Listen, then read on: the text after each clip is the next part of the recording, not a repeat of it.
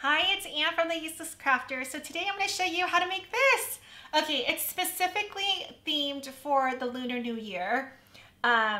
Year of the Ox, it's tomorrow. There's the envelope to put the money in. But I think that we could do this for a lot of different things and not just for the Lunar New Year. It just happens to be that the theme is this, but I think this would be so cute for thank you cards or something for like a birthday. So you have your theme here and in the back it says, you know, thank you for coming. Or party favors. What else? This would be cute too if you want to go to like a football game and cheer for your team. I don't know. I feel like this could be a lot of things. So anyway, I'm calling them wands because they're on a stick and that's just what we're going to call them. So, all right, I'm going to show you how to do everything. This was totally done on the fly in a sense that I didn't really know what I was thinking. Like I had a vision, but I've never done rosettes before. So this is like half of one because of the sizing. I wasn't sure how that was going to work. So let's get started. All right, all these images are from Design Space, the rosette, the circles, and the envelopes. I mean, the decor stuff we're not going to talk about because I just want to build this. So here's the thing. We're going to go into images and look up everything. So I wrote down the image number. So every time that you're searching for an image number, make sure you have the pound sign and then the number itself. So M42B13, for instance. All right, so this is the rosette. I don't know why it says purchase. I did not purchase this, but you want to click on this and insert. And then we'll talk about sizing and everything later. I wanted to insert it so that you could see what it comes in as. So we'll move it aside for a second, and then let's do the next one. So let's go to images, and I'll walk, like I said, I'll walk you through everything, but let's get all our images in.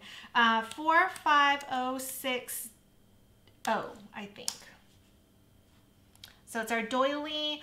You know, I'm looking for things that have layers because we're sticking strictly in Design Space, so we're not going into Inkscape to create the layers. So I'm looking for things that already have the layers that we can build upon. All right, so there's our little thing. And then our last thing is the rose, what's left? The envelope.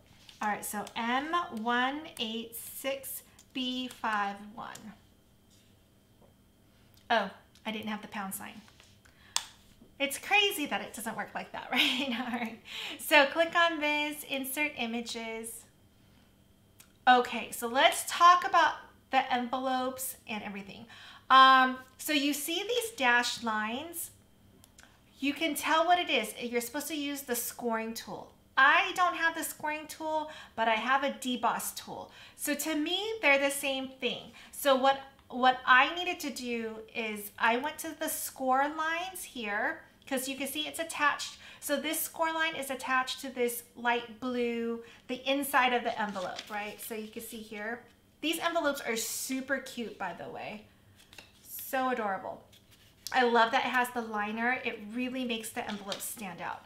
But all right, so you can see the score lines, right? So instead of scoring, because my maker will not continue even if I put my deboss tool in. It needs to detect the correct tool. So the tool that I have, I'm going to change it to deboss, and it's going to, so it went a straight line, but it's okay. It's just creasing that line for you to fold it. So that's what you need to do if you don't have this tool.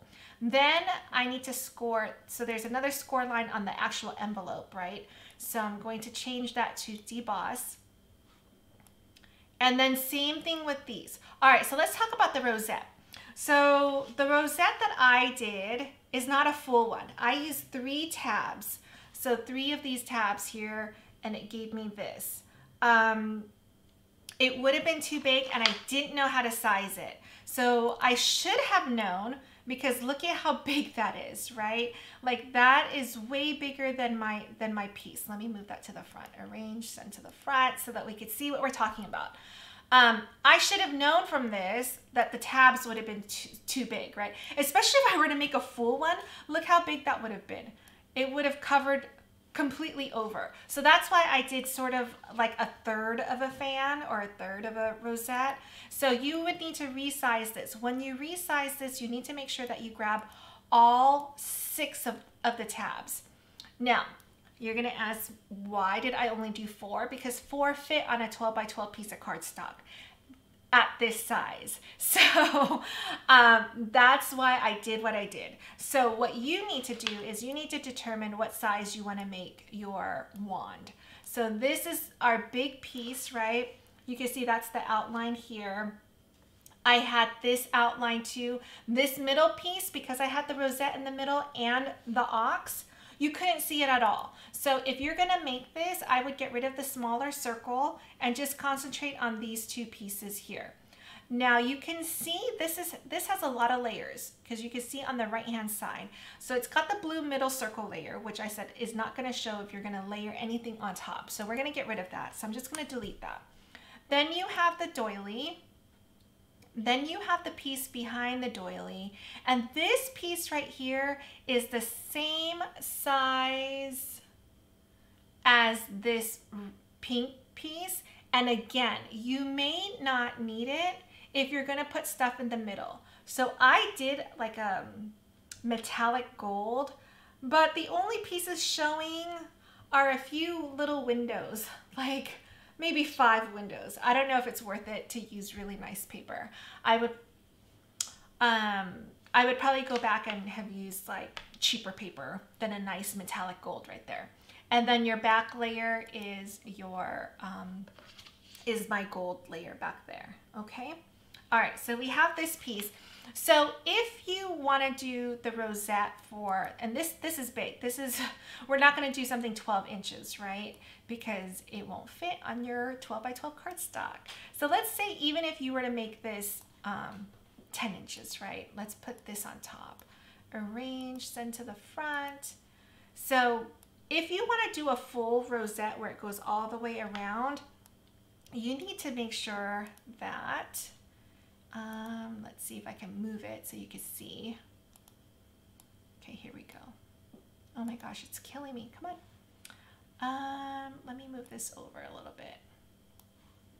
Okay. This comes with this little piece for it to go on top of, so it's really cute. I like it, but that's what that is for. Okay, so you can see basically you're going to need 2 of them, 2 rows to give you a full rosette. So I would probably make this just a little bit smaller so that you can still see these 2. It won't have that little space right there, but this will give you an idea. So again, it's not going to show the middle piece right here, but it will show you the loops out here. So this is a good size for that, okay?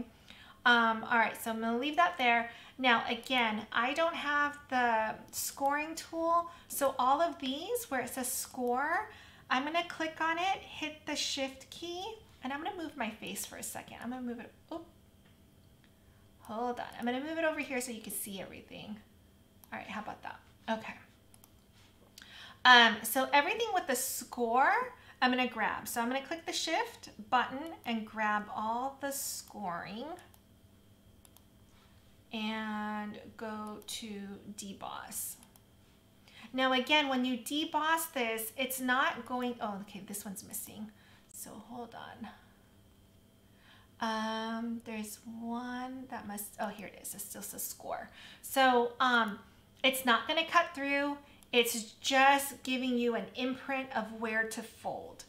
So you need to do that. Let's see if there's anything else on here. Okay, now let's talk about the envelope. So here's the envelope. The envelope is super, super cute. You want to make sure that this rectangle right here, let's ungroup this for just 1 second. It depends on how big you want to make it. So this will completely be covered in the back of, you see where my envelope is? This is that.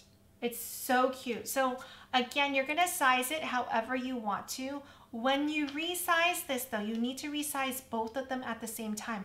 Otherwise, you're going to have a hard time getting the inside of the card, the liner, to fit with your envelope. So you want to make sure you grab both of these.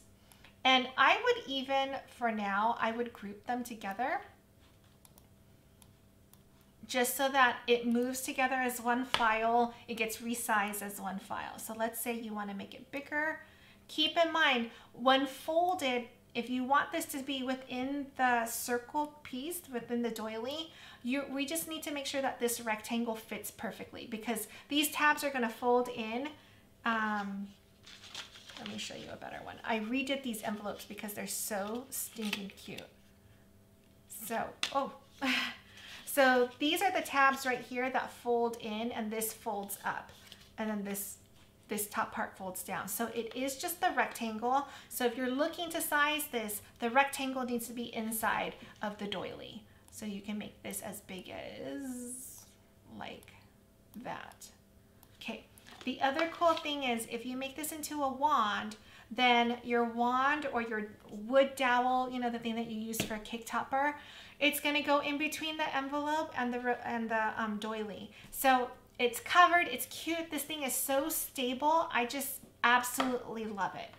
I'm going to be doing a lot of these, and I think the next theme I'm going to do like a birthday theme, like a Snow White or a Cinderella, just so that you can see how cute it can be. Because I know this is for all the Asians that celebrate the Lunar New Year.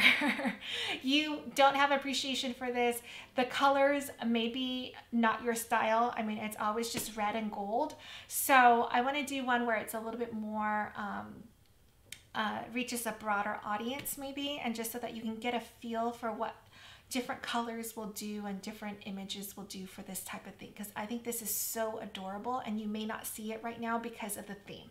So I want to make sure that we will, you know, the jury's still out, right? Okay, so I showed you all that. Let's go to the make it screen so you can see why I did what I did. So when I did the rosette for this one, or the half rosette, whatever you want to call it, I used 3 tabs. So, and it's because it's tightly pushed together, you can spread it out. I mean, it's just, the rosette gives you so many options. Now, one of the things that I realized when I did this is that the paper that I used, it was, I think 65-pound cardstock.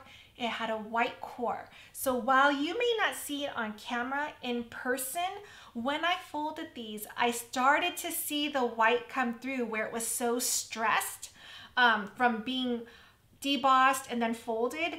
The red was peeling off a little bit and the white was coming through, just like it would if you were rolling flowers and you have the white core. That's what that is. So just make sure that, I would still use 65-pound paper cardstock, because you don't need it to be sturdy. You just need to make sure that it's not white core. Like, you want it to be a solid core so that you don't see the white coming through. It's not distracting. I would say you wouldn't really notice it. I noticed because I knew the paper that I was using, the cuts up here, you could see the white coming through. So I definitely would keep that in mind when you're doing this. Okay, so let's go to make it screen so you can see what that looks like.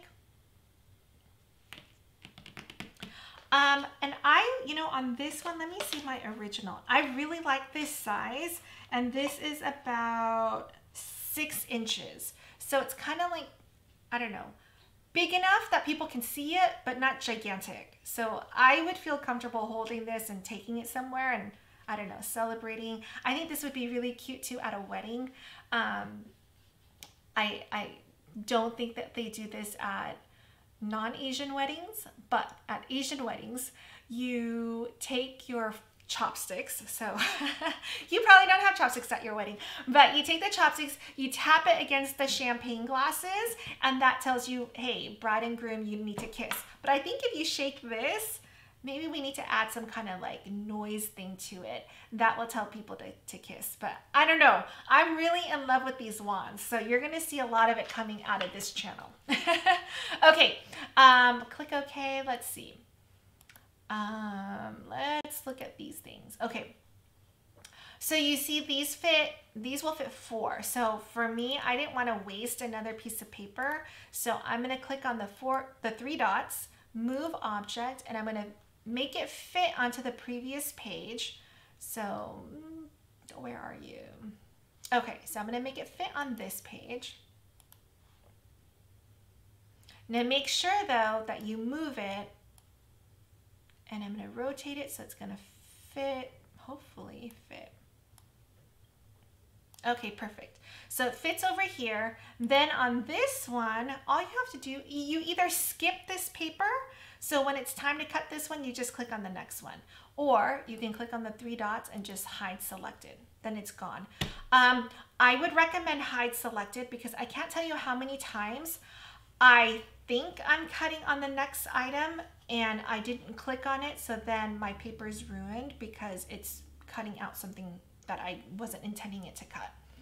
All right, this is the gigantic envelope that I forgot to resize. Yeah, okay, don't worry about that. Let's see if there's anything else. That's it then, really. So this one, click on it, click on the 3 dots, move object. Because not everybody knows that you can do that, so I want to just show you again because I may have gone too quickly. So I'm moving this tab over to this page so that it's all on one paper.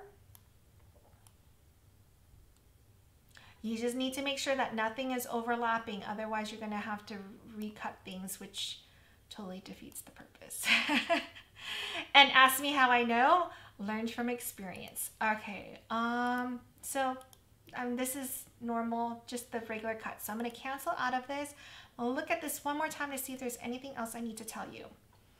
I like having all the different layers. I used foam tape so like even though it's just a couple circles, everything's got a little bit of depth and dimension so that it gives it a really polished look. I mean, look at this, it's thick and all it is just cardstock. So you have the rosette, you've got whatever decorative piece, right? So in this case, it's the Lunar New Year theme, Year of the Ox. But you know, you could have a picture of Snow White or the number of the birthday age.